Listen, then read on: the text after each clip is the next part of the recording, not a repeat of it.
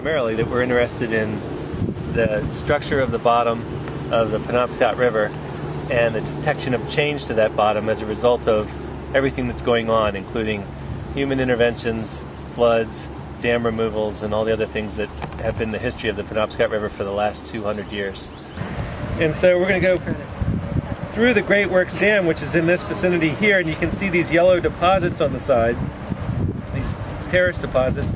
And then we're going to go through the river down past the confluence with the Stillwater River, where we have the light blue are boulders, which is kind of surprising that they'd be that continuous, but we'll see. The sonar device actually picks up the texture of the bottom, so we have hopes that we can take that signal and discriminate between sand, gravel, and cobble. And we also have a GoPro camera, and all this is linked to GPS, so our positions are well known, so we can have a photo textural signal, and that's our methodology that we're trying to deploy out here to measure the bottom change.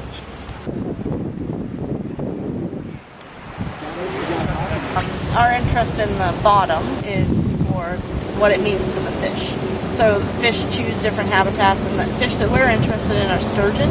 And if you've ever seen one, they actually orient to the bottom. And so historically, before the dams were in here, sturgeon would get as far as the Milford Dam.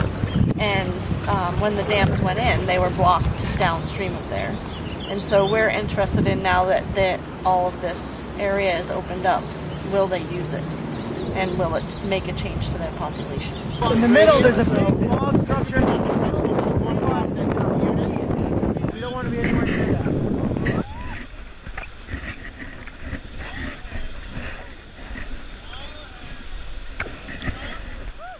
The NOAA money comes to us for the sturgeon work through the Penobscot River Restoration Trust, and they're trying to use it for managing fish populations. So we try, as we're collecting data, to give them as much information as possible even before it's fully analyzed, so that they can make wise decisions about moving fish, or to help make permitting decisions, and